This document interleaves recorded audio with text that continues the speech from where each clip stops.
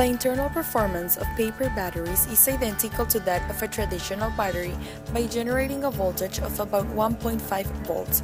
We can recall the working principles of traditional batteries where ions, positively charged particles, and electrons, negatively charged particles, move between the electrodes, which are the anode, positive electrode, and the cathode, negative electrode. Due to the flow of electrons from the cathode to the anode, current starts flowing from anode to cathode along the conductor. Similarly, in paper batteries, the metal, in this case lithium, is used as the anode, carbon nanotubes as the cathode, and the paper or cellulose is used as the separator. Due to the chemical reaction between the electrolytes and the carbon, electrons are generated.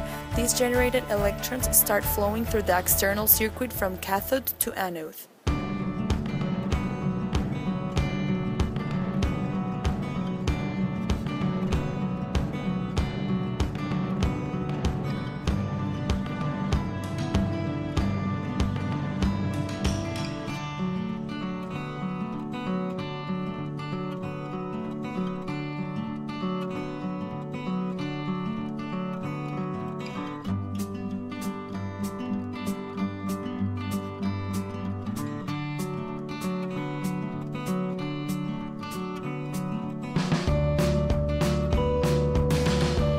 Paper batteries can actually prove beneficial for applications where portability and size is the main requirement.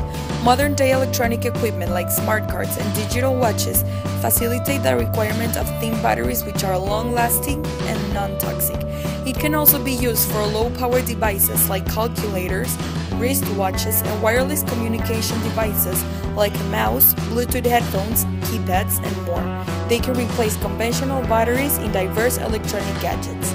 But the most amazing thing is that they can even be used for medical purposes, like pacemakers in the heart, which would use blood as a bioelectrolyte. Of course, this paper battery would need a more sophisticated technology.